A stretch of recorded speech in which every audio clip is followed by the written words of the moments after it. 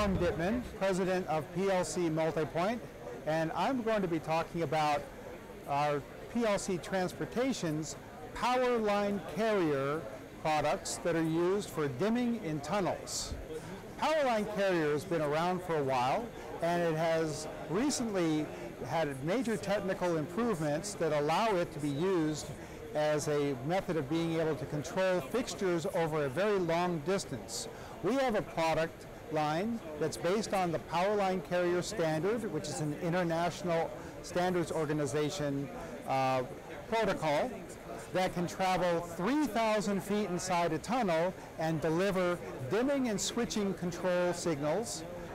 The Power Line Carrier system allows you to send commands down through your power conductors to fixtures that can be 3,000 feet away from the controller. You can provide switching signals and dimming signals to the LED drivers, as well as get feedback on a number of different measurements that are taken at that particular fixture. The way that the system works is, as the light level increases, the analog sensor detects that change in light.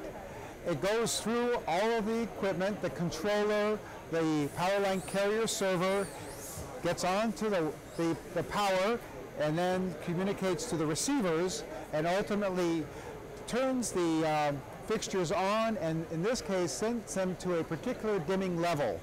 And then they have all different intensities of output, and that can be set in the controller itself. And as I remove the light, now we're falling below the set points that would turn the lights on, and now the fixtures will be turning off.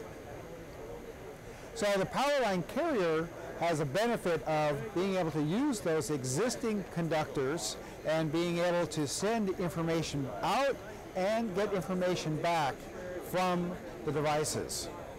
The information collected from the smart servers then can be viewed on a web page that's generated by a web server built into the device. This is an overview screen that shows 4 smart servers. Each smart server has the capability of being able to control 250 fixtures.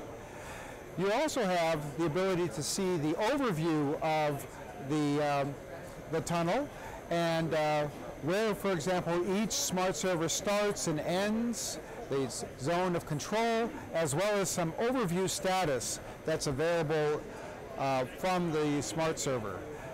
Each server can actually manage 250 fixtures, and you get some overview information from each server about what zone in the tunnel it is responsible for, and then what the overall status is of that particular server. We'll take a look at more detailed information by clicking on this server and be able to take a look at individual fixtures within this zone of the tunnel. Here, every fixture has its own icon, and by clicking on a fixture, we're holding the information about that device from the smart server, and there's a table of information then that gets displayed from that particular device.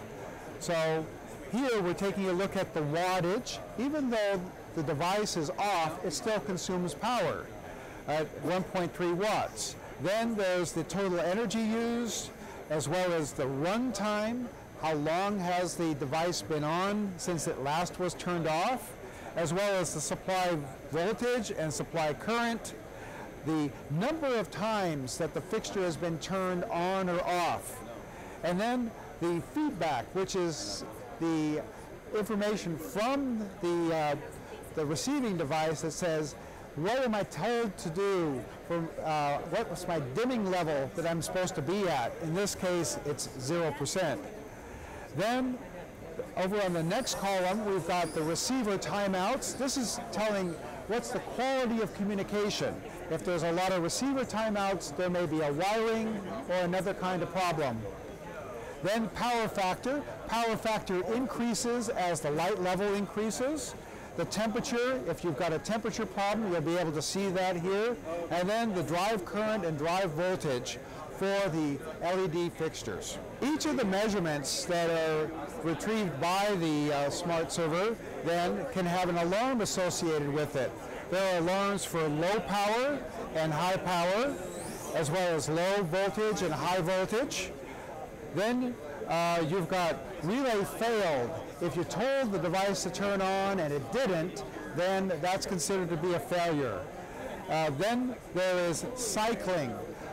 This is the number of cycles that the relay has done, and so you can monitor that. Then there are receiver timeouts, lamp failures, as well as failed starts and communication timeouts, high temperature, low power factor, and then there are several manufacturer-specific alarms that can be generated for particular conditions. PLC Transportation's Powerline Carrier offering is a cost-effective way of being able to operate and manage a lighting system, because we're able to collect many pieces of information about individual fixtures or groups of fixtures. You're able to see and identify problems that occur and apply the right resources to be able to manage or fix the problems. For more information about PLC Transportation's Powerline Carrier offering, please go to our website at www.plcmultipoint.com and click on the PLC Transportation link, and you'll find there the resources that you'll need to be able to evaluate and identify the components that are required to implement a Powerline Carrier-based system.